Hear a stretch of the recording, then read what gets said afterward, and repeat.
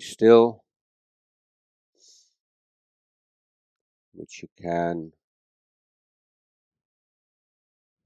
learn, study, explore how to find this balance between effort and relaxation. This is one of the first and most valuable life skills that we can learn in the meditation practice.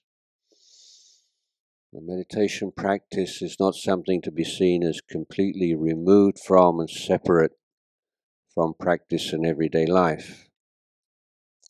The distinctive character of formal meditation is provided by our efforts to minimize obstructive conditions and maximize supportive conditions. So we sit together in a quiet space, put down, turn off all our devices. The atmosphere is not too hot, not too cold. The microphone's not too loud, not too soft. No, we haven't got there yet.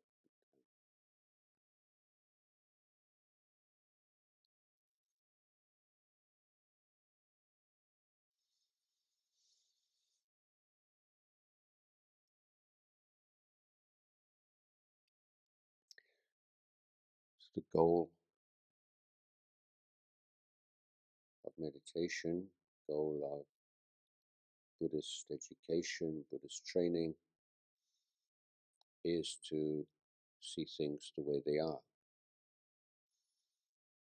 And the beginning, from the very first unsteady step of meditation, is the effort to see things the way they are. Application of the meditation technique is a very effective means of encountering your mind. So much of modern life encourages us to turn away from the real world of our experience. Meditation is grounding ourselves in real life. What's really going on? What's really going on is the physical body, feeling tone, pleasant, unpleasant, neutral, perceptions, thoughts, emotions, sense consciousness. This is the real world.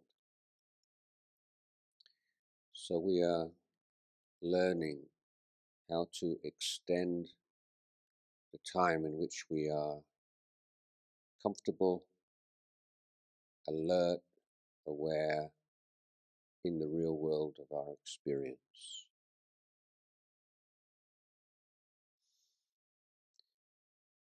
We place our mind on our meditation object,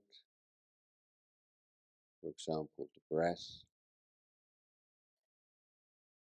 as someone who is facing a challenge.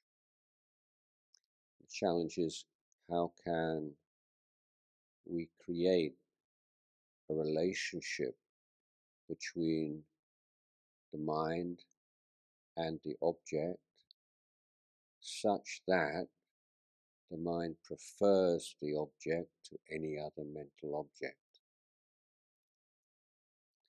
If you can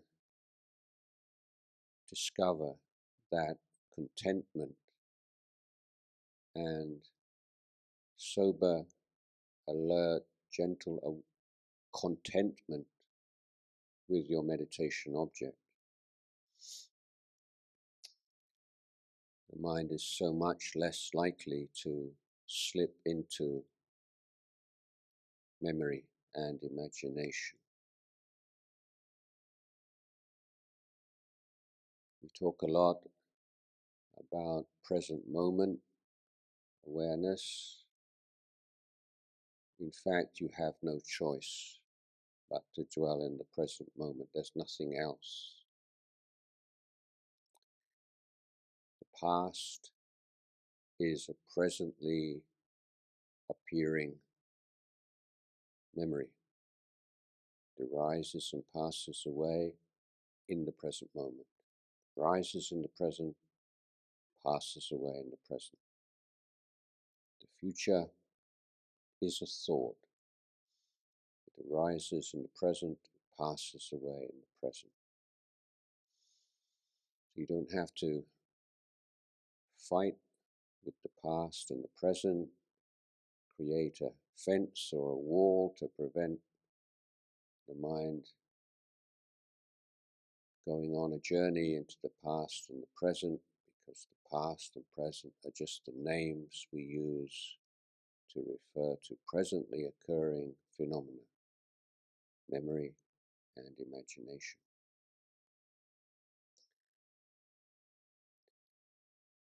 Put the mind on our breath. The breath is a very good object because it's bland and uninteresting. It doesn't hold us to it. It doesn't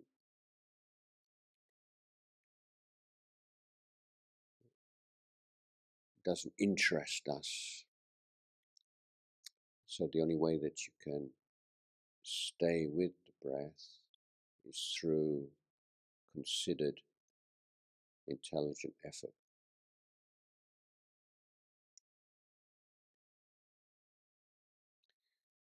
Now, one of the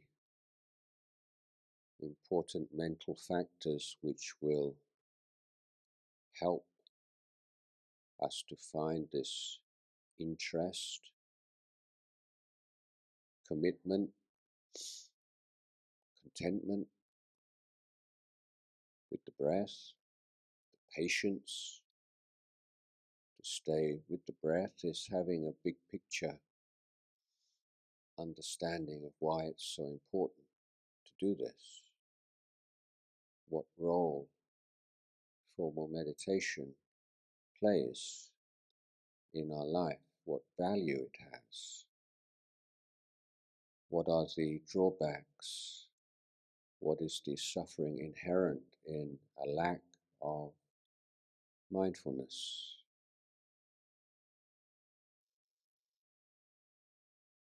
So before we begin the meditation, we need to review, just check the raw material that we will be working with in this session of meditation. Is there a flexibility? Is there an energy, interest, enthusiasm? Or does the mind feel a little bit heavy, resistant? Are there certain worries and concerns that are swirling around in the mind? Because we have to very carefully deal with those issues before we can apply ourselves to the meditation object. So we should all recommend that you find a collection, or we may call it like a database of inspiring thoughts, images, reflections that you can bring to mind immediately in order to prepare the mind for meditation. You might call to mind the image of a great teacher, someone who has practiced well, someone who embodies his qualities of wisdom and compassion and purity and a desire to follow in their footsteps, to emulate them, arises in the mind. We might remind ourselves that defilements, which are the cause of suffering, never disappear by themselves. There are no flukes, there's no heavenly intervention.